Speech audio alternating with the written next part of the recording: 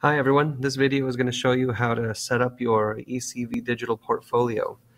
Your first step is to go to the Google Sites webpage, which is sites.google.com.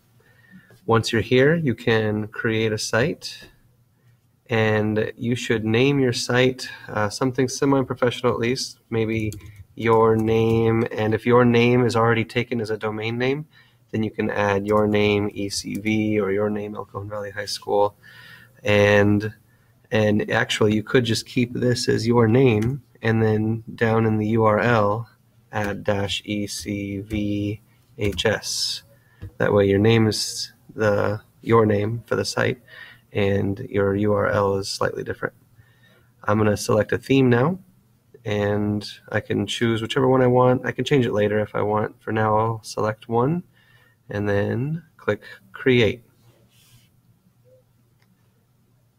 After your site's created, the very first thing you need to do is share your site. Right now it's private only to you.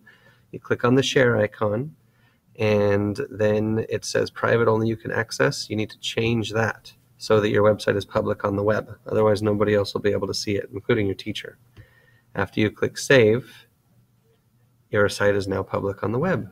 Click this button to go back to your site. Now I want to edit my menu. I want to click on the settings button and click on edit site layout and uncheck the sidebar because I don't want to have a sidebar menu. Instead, I want to have a horizontal navigation menu, so I'll select that. Now I've got my horizontal navigation, and I'll close that. So I'm on my way.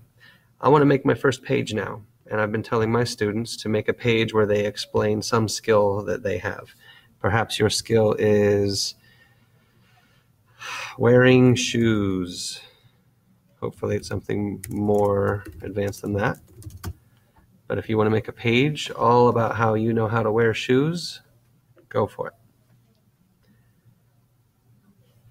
Now I'm going to hit save. I could add information here. I could insert and add a picture of my shoes and how I know how to wear them, or maybe a YouTube video of me tying my own shoes, and maybe a little bit of history.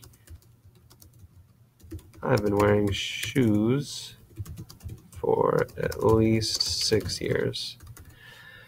I'm going to hit the save button, and then I'm going to click back here to go to my home page. And oh no, I'm on my home page. Where did my page go that I just built? It's not up here on the menu bar because we need to add it.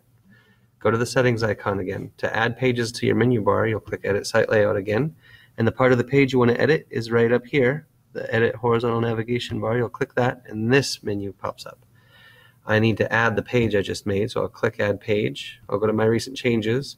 Here's a recent change I made. I recently added this page, so I'll click OK. Now I've got home and wearing shoes. That means over here I'll have a home button, then a wearing shoes button. And I'll click OK. Then I'll click close, and now I've got my home button and I've got my wearing shoes button. But suppose I wanted to have a home button underneath, or my wearing shoes button underneath my home button. I can go to edit site layout again. I can edit my navigation bar. Here's home, here's wearing shoes. I'm going to hit the little indenting button. Now I've got home, wearing shoes. Click OK. Click close. And now when I hover over home, wearing shoes appears underneath it.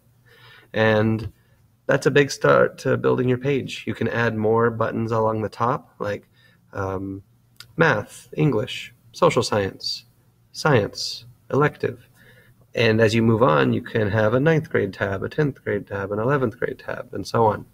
Have fun building your page. I think we're going to build some awesome examples of what our students are doing here at El Cajon Valley High School.